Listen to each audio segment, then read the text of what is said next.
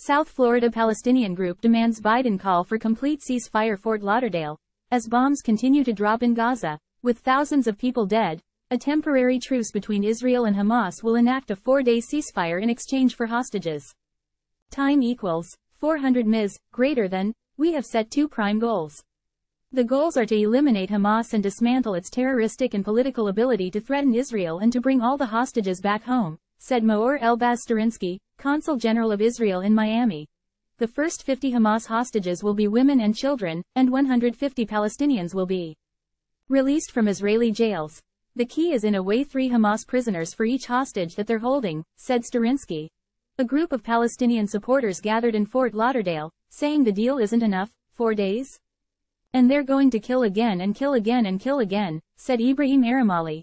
The group is demanding that President Joe Biden call for a complete ceasefire.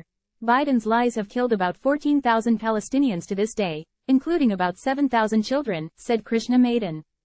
Some people at the rally told us they've lost dozens of loved ones since the war started.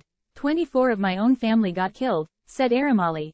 Though a temporary agreement for peace is on the table, the atrocities of the war are weighing heavily on the hearts of those here in South Florida. I cannot sleep, I cannot work, I cannot do anything, I cannot even function, said Eremali. It's such a heartbreak and agony for us, said Starinsky. According to the Associated Press, 10 Americans are being held hostage by Hamas, and 3 of those Americans, including a 3-year-old girl, are expected to be released with the first group of 50 people Thursday morning.